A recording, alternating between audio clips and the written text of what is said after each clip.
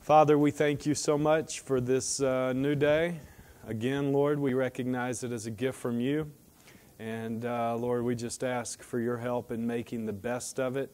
May we honor you in everything we do this day and bring glory to your name. May this time that we have together in Devos be encouraging and helpful in our faith journey. We love you and thank you for it in your name. Amen. So today we are going to pick up in the life of Joseph where we left off last week in chapter number 41 of Genesis. At this time, Joseph is 30 years old or thereabouts, and he really at this point steps into the destiny that God had put on his life many years before. He hadn't fulfilled the destiny, but he begins to really step into it in this moment. I'm going to read quite a few passages out of Genesis 41, so just and skip around a little bit. So just hang with me here. Verse 1 says, "When 2 full years had passed," this was since he had interpreted the dreams for Pharaoh's guys in prison. Pharaoh then had a dream, right? So he, at this point, 2 years later, and we talked a little bit about that the last time we were together, but it was 2 years later Pharaoh had this dream. Verse number 8, "In the morning his mind was troubled, so he sent for all the magicians and wise men of Egypt. And Pharaoh told them his dreams, but no one could interpret for him. Then the chief cupbearer said to Pharaoh, 'Today I am reminded of my shortcomings.'" And this is where he begins to tell Pharaoh about what happened 2 years ago when Joseph interpreted his dream. And then skipping to verse 10, "Pharaoh was once angry with his servants, and he imprisoned me and the chief baker in the house of the captain of the guard. Each of us had a dream the same night, and each dream had a meaning of its own. Now a young Hebrew was there with us, a servant of the captain of the guard. We told him our dreams, and he interpreted them for us, giving each man interpretation of his dreams, and the things turned out exactly as he interpreted them to us. I was restored to my position, the other man was impaled. So Pharaoh sent for Joseph, and he was quickly brought from the dungeon. When he had shaved and changed his clothes, he came before Pharaoh." Verse 37. The plan seemed good to Pharaoh. So Joseph had given Pharaoh the interpretation of the dreams and what he feels are to happen. You're going to have 7 years of plenty and then 7 years of famine. Store up grain in that 7 years of plenty. The plan seemed good to Pharaoh and to all his officials. So Pharaoh asked him, "Can we find anyone like this man, one in whom the Spirit of God is?" Isn't it amazing that when we truly walk with the Lord, even those outside of the faith can recognize there's something different about us. They might not even be able to identify it as the Spirit of God is upon us, but they will be able to see there is something different about us. I pray that each one of us would leave that kind of mark on everyone that we come in contact with. Then Pharaoh said to Joseph, "Since God has made all this known to you, there is no one so discerning and as wise as you. You shall be in charge of my palace." Bless you. "You shall be in charge of my palace, and all my people are to submit to your orders. Only with respect to the throne will I be greater than you." Again, bless you. So Pharaoh said to Joseph, "I hereby put you in charge of the whole land of Egypt." Then Pharaoh took his signet ring from his finger and put it on Joseph's finger. He dressed him in robes of fine linen and put a gold chain around his neck. He made him ride in a chariot, second in command, and people shouted before him, "Make way." Thus he put him in charge of the whole land of Egypt. Then Pharaoh said to Joseph, I am Pharaoh, but without your word, no one will lift a hand or sneeze. did that without Pharaoh.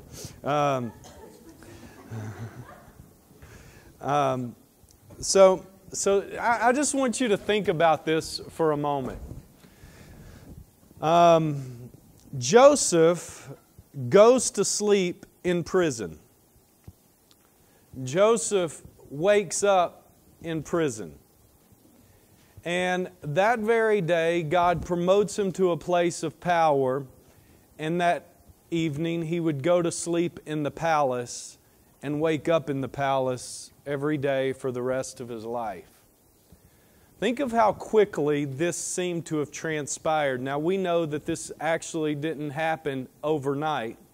It happened over a course of 13, 14 years, right? But this idea of Joseph rising to power out of prison, I mean, it happened so very quickly in his life.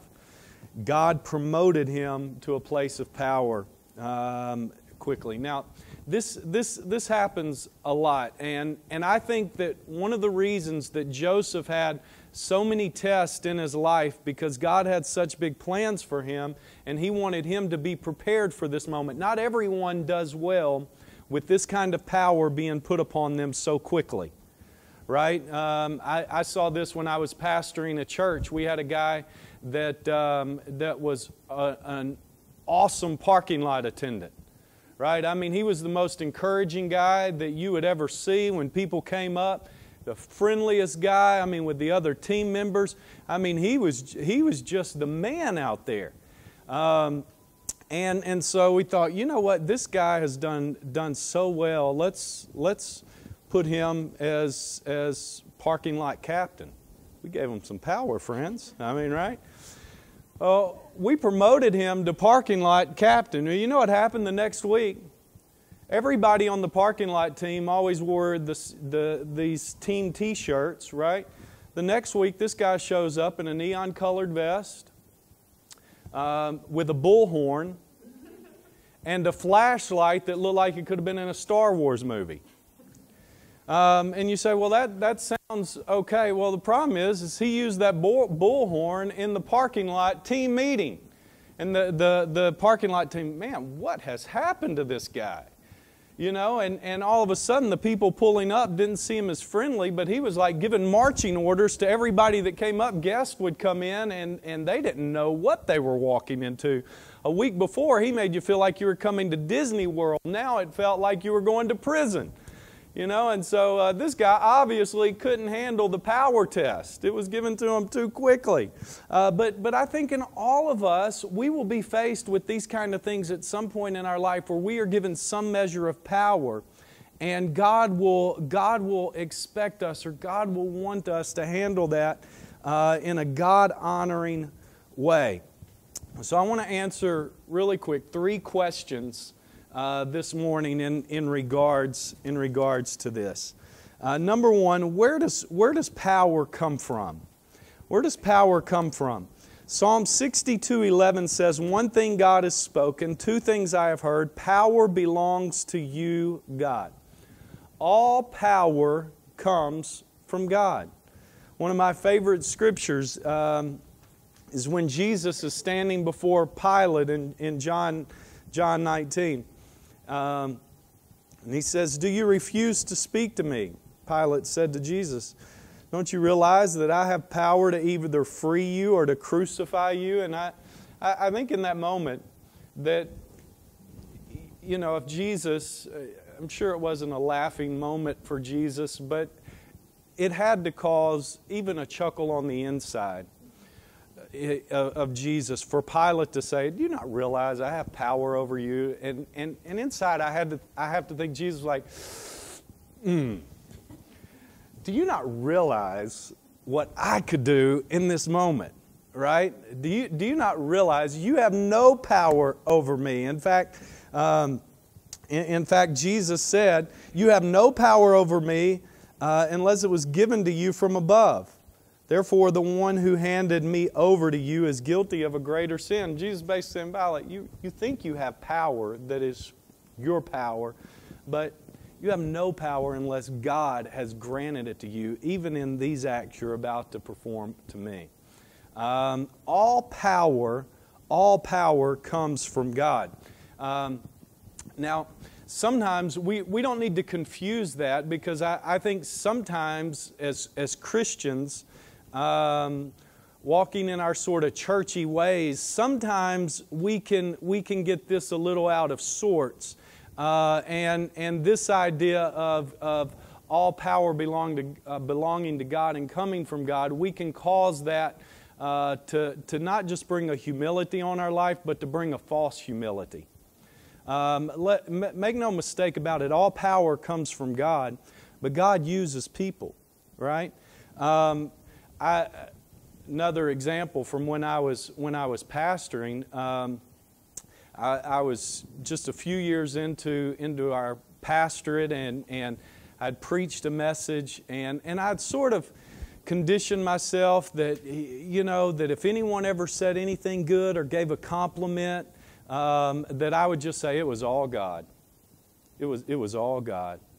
And I think possibly my motives were right, but it was really sort of this false sense of humility, right? And so God cured me of this one day when I was walking off the stage, and this guy came up to me, this older man. He said, "That was a really good sermon." And I said, "It was all God." He said, "It wasn't that good."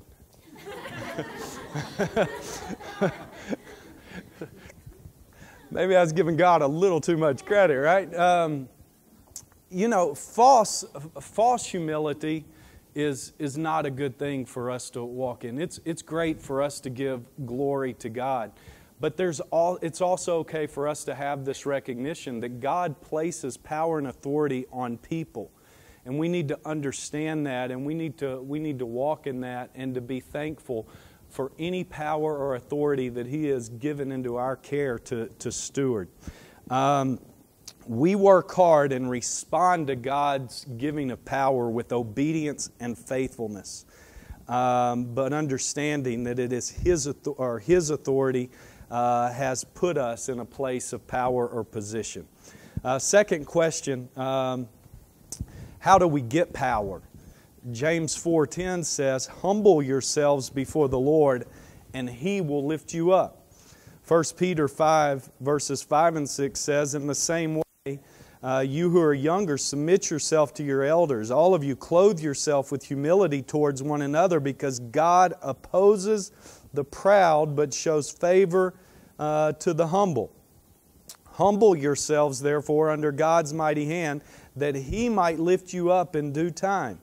So all power comes from God, but God gives power to the humble. Not those who are walking in false humility, but He gives power to the humble. Have you ever wanted to really meet someone, and you finally get to meet that person? Maybe they were someone that you had always looked up to. You finally get to meet them, and you realize that person isn't really who I thought they were. They're arrogant, they're egotistical, and I thought I wanted to meet them, but after I got to know them a little bit, I realized I really wished I would have never met that person. Right? Their picture on Facebook was a lot more wonderful than their real life profile, right? Because that kind of ego and that kind of pride that some people walk in is so disgusting, and I think is just really turns us off. My father-in-law, he's a great gift giver. Right, and I think it's his love language. I know it's his love language, right? Giving gifts to people. And so, many years ago, he went to Thailand, and when he came back from Thailand, he brought me 2 pairs of these really nice crocodile skin. They were fancy, and I mean I would have never picked them for myself, but I thought, hey, my father-in-law bought them, so I'm gonna wear them. And so I went, and there was this car wash we used to go to, and they had a shoe shine place at it, and so I thought, I'll get these things, shined up and looking really good, and before I go to church the next day on Sunday. And so, man, I got these things shined up, warmed to the car wash place, and I promise you, that day, everywhere I went, people were looking at my shoes. I thought, man, this is pretty impressive. If I would have known this, I would have got some crocodile shoes a long time ago. I mean, literally everywhere I went, people were looking down at my shoes. And I'm thinking, I think I have arrived. Like, I mean, next step, they're going to be calling me, wanting me to do a TV program somewhere, right? I mean, this is a big deal. And then I get a couple hours through the day, and I look down and I realize that after the guy had shined my shoes, my pants leg had got shoved down into my sock.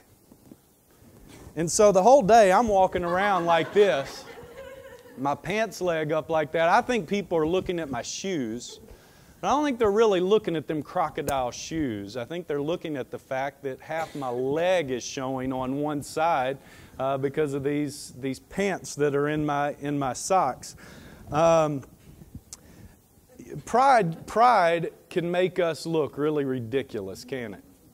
And I have to believe at times the way that we carry ourselves or issues of pride can really make us look ridiculous before the Lord, who created us and who has given us all power. And yet sometimes we walk as if we have created this for ourselves.